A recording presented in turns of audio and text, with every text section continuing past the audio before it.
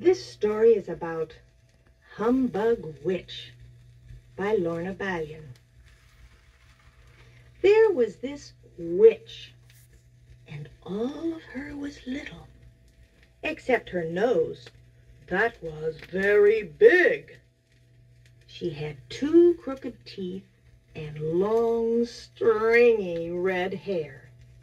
It was so long she kept tripping over it. She wore a slightly squashed, tall, black pointed hat, like witches always wear, orange gloves, a hand-knit black wool shawl, an old plaid apron, red and white striped stockings, and funny-looking black shoes with gold buckles on them. She had a good, sturdy broom and a black cat named Fred. You can see for yourself.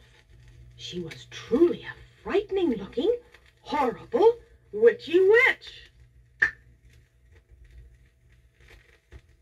But when she tried to do things, they never worked the way they were supposed to for witches. Like when she wanted to laugh wickedly and scare everyone. It never sounded it always sounded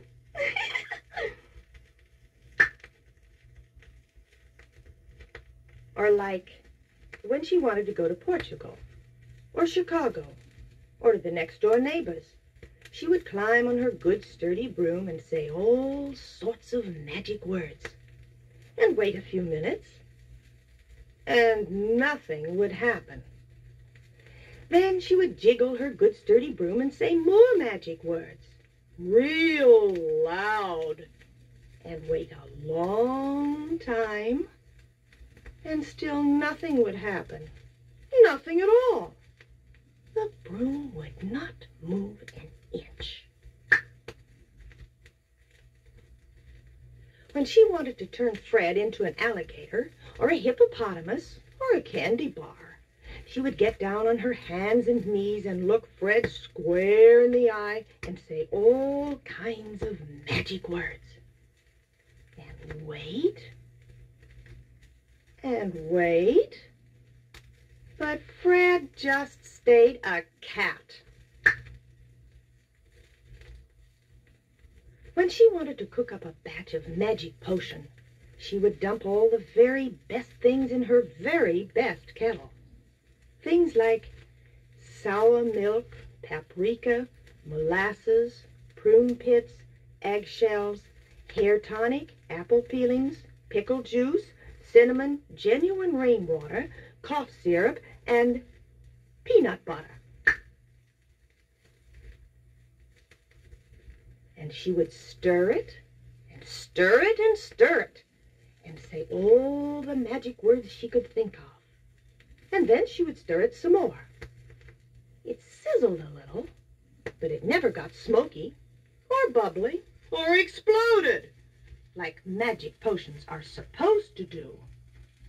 All it did was make Fred terribly sick to his stomach. She finally decided it was just no use. She stood her good sturdy broom in the corner. She took off her funny-looking black shoes with the gold buckles. She took off her plaid apron. She took off her hand-knit black wool shawl. She took off her slightly squashed, tall, black pointed hat. She took off her orange gloves. And she took off her long, stringy red hair. She took off her mask and went to bed. So did Fred.